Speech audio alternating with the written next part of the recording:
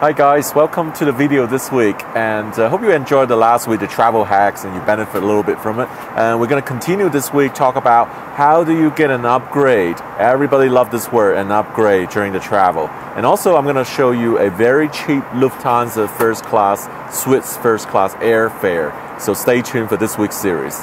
The news this week is there's amazing cheap Lufthansa Swiss first class airfare from Athens, from Greece to China. So it's actually on my website, samchui.com. If you're not familiar, this is my website here. I have a blog, which I will try to put a lot of stuff on my blog. And let's go to check out the fare restriction before we talk about more. Is the fare is €2,500 round trip in first class. You can fly either Lufthansa or Swiss or a combination of them to Beijing, Shanghai, or Hong Kong. You need to book by 29th of April, and you can travel all the way to 16th December. Minimum stay 3 days, maximum stay 3 months. The only thing is the blackout date is not allowed traveling the peak summer from 29 June to 26 August. Now I'm going to show you one more new website here. This site here is called ITA Matrix Airfare Search. Some of you already heard of. This is actually before Google Flight. This is the search engine that power the Google flights as well. So what it does is a free tool. It can search, let's say Athens to Hong Kong here, and I put in 10 and 17 by random dates in May because I am actually very tempted to get to Athens to fly this. And let's have a look at the results here, what it's gonna give us. Okay, so it found a nice cheap fare here. So you can see Athens to Munich, Munich to Hong Kong is 380. Hong Kong to Frankfurt on the A340, 600, and then Frankfurt to Athens. And it gives you all these combinations. You can see also multiple airlines. So what this means is going out on the Swiss to Hong Kong with 777 in first class and coming back on Lufthansa on the A340. So I think there's a lot of combination you can play with whether you want to fly Swiss 777, Lufthansa 340, Lufthansa A380. And the nice thing about ITA Matrix is you can do almost like a calendar search. So I'll show you one more thing here. So let's say I want to depart on May 11. I'm going for 5 days looking for first class. So what it does then is going to search all the combination possible in May and June. Or you can also scroll down July, August every month for 5 days. From May 11, 5 days. So this is basically a very useful calendar. You can overview the departure day for your plan. Guys, if you remember last week, I was showing you a website called Momondo. Momondo usually can beat the airline ticket price from the airline official sites. So looking at this one from Athens to Hong Kong on a random May dates, I found Lufthansa website is 3,074 it shows, and Momondo can find you a cheaper site and take you to that particular site to book. So Momondo can maybe save you additional money booking a expensive airfare like this. Your first class experience with Lufthansa start from their awesome and unique first class lounge or the first class terminal in Frankfurt. Inside these first class lounge and terminal, they have a great design, a great bar, a nice buffet spread with lots of good meats, waitress service on dining. Perhaps the most impressive experience I like is to ride in a brand new Mercedes S-Class or a Porsche Cayenne that take you directly to your plane.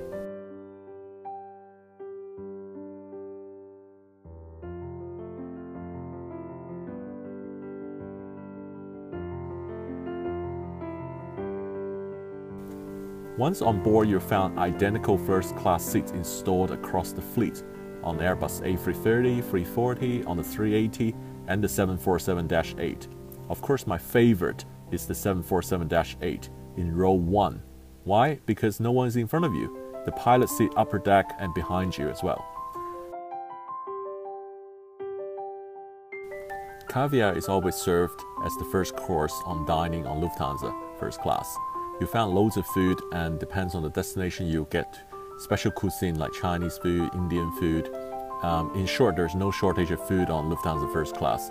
You can have a look at all my footage here.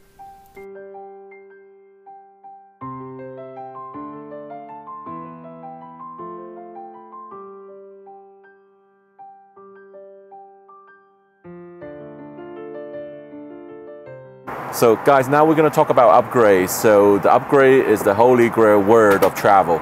And there's two types of upgrade, by the way.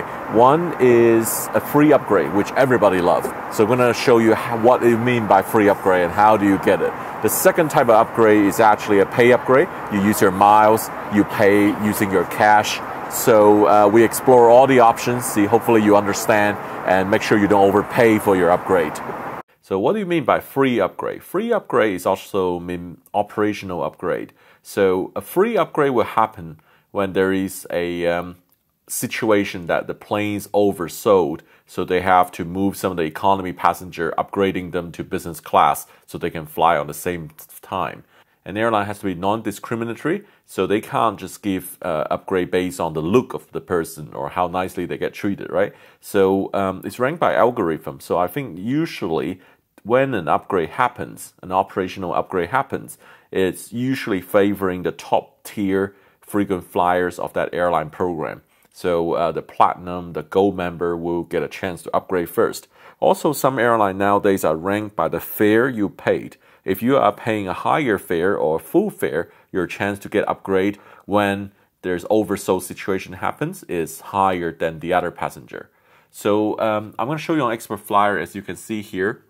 On the 24th of April, London, Heathrow, Dubai to London. So these are all the fare buckets representing how many seats available in each class. So economy is the highlighted bit from Y class. Y is full fare economy, down all the way to the sub buckets. Each class represents a different fare, much lower fare. The buckets is towards the end. So what you're seeing here is this flight, EK7, has completely sold out in economy. It has actually 1 seat available in business class, which is J class. And then it has 3 seats available for selling full first class fare. So what that means is, the whole economy is oversold, basically. It doesn't sell anymore. It could not sell anymore. But there's still a few seats available in first and business class. Let's have a look. Other flights here, EK31, this one, same situation. 4 seats available in first class, 1 seat available in business, completely oversold. So what that means is this is a target flight for those people who want to have an operational upgrade happen. It will rank by your frequent flyer status and the fare you paid. So if you are one of those paying high fare and top elite frequent flyer in the airline program Emirates, then your chance to get upgrade is quite decent. Now, I'm going to show you another situation here. And this is a flight departing on the 23rd of April from Abu Dhabi to Rome on Etihad. So now you can see here, this is another reverse situation of earlier what we've seen is there's a lot of seats available in the economy, up to 7 seats available for sale. But in business class, it's full, J class 0. So in this situation here, you would not get an operational upgrade because there's no seats to get upgrade to the front. So for an operational upgrade to happen, or for any upgrade to happen, you gotta have a situation that there's gotta be seats available in the premium cabin for you first. So now let's talk about the pay upgrade. So there's 2 different type of pay upgrade you can upgrade yourself. One is using cash, and the other one is using miles.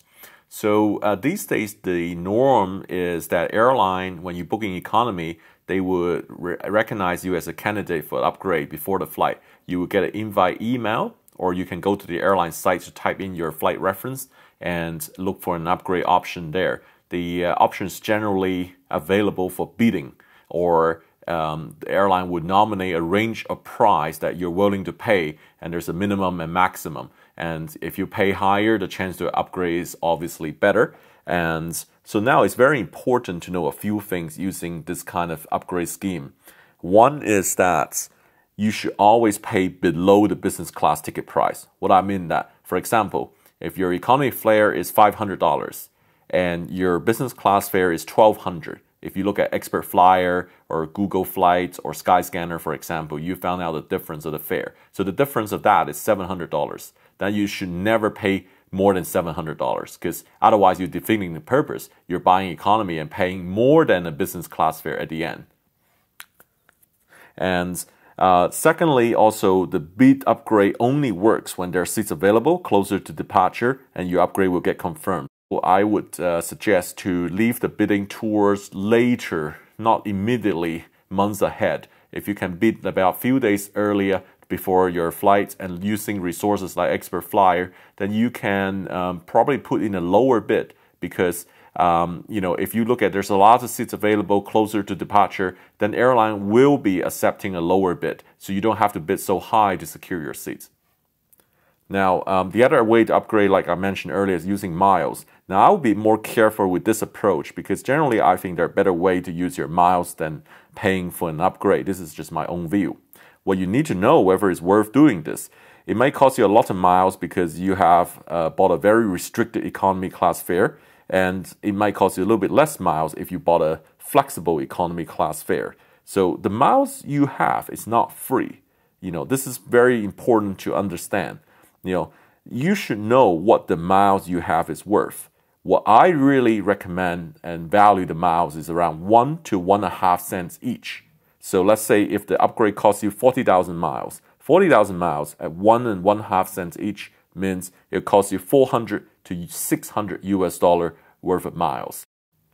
And the other type of upgrade maybe is at a check-in counter. When you go to check-in, you can always ask if the premium class is available, whether airline sells for a fixed price upgrade. So some airlines like Thai Airways, they sell a fixed price upgrade. No matter what economy booking class you do, you might book the cheapest, and then they will sell you a fixed price upgrade to the front. So this strategy might be worth to consider. Again, if you're knowing the fare difference beforehand, that will help you to make a much better informed decision. So you know you're getting away with values. You don't want to overpay for that upgrade, end up paying more than what it should cost. So the importance is to know the valuation of your miles, to value your miles carefully so you can make an informed decision here. Thanks for watching this week's video. I hope the content is useful. Again, if you have any feedback or you know any deals you want to share, please let me know. Next week is very exciting for me. I'm flying the Malaysia Airline A350 in first class. So watch next week's video's review. See you next week, guys.